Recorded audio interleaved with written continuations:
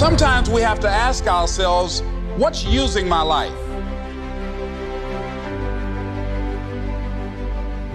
One of the things that we know about life is that it is always changing.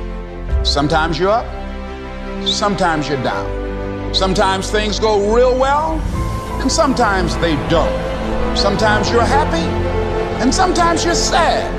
Now that's that thing called life. And when we begin to understand and know that, accepting that reality that we will never ever have things just on an even keel all the time, that you're going to have some ups and you're going to have some downs. But during those down moments, that's where the growth takes place.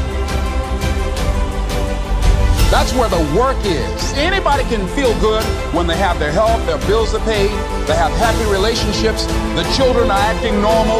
Anybody can be positive then. Anybody can have a larger vision then.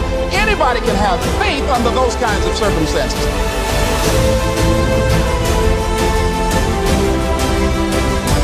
See, but the real challenge of growth, mentally, emotionally, and spiritually, comes when you get knocked down.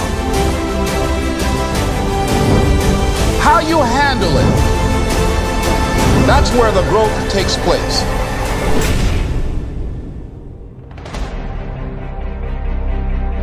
What has brought you to this point? What did you learn from it?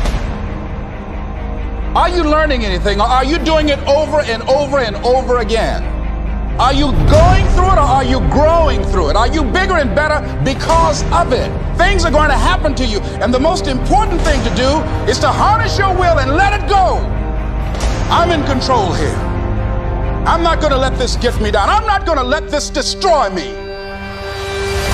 I'm coming back, and I'll be stronger and better because of it. You have got to make a declaration that this is what you stand for. You're standing up for your dreams. You're standing up for peace of mind. You're standing up for health.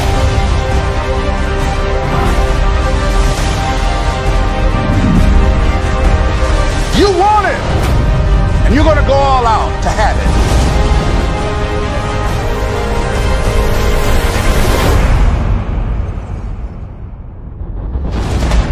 Yes, I'm going to turn this situation around. I'm not going to sit back and moan and cry over what happened and what went wrong and who did what. I'm going to do something about this situation. Expect things to get better for you, because they are. See, life is cyclic. Whatever experience you're having right now, it has not come to stay. It has come to pass.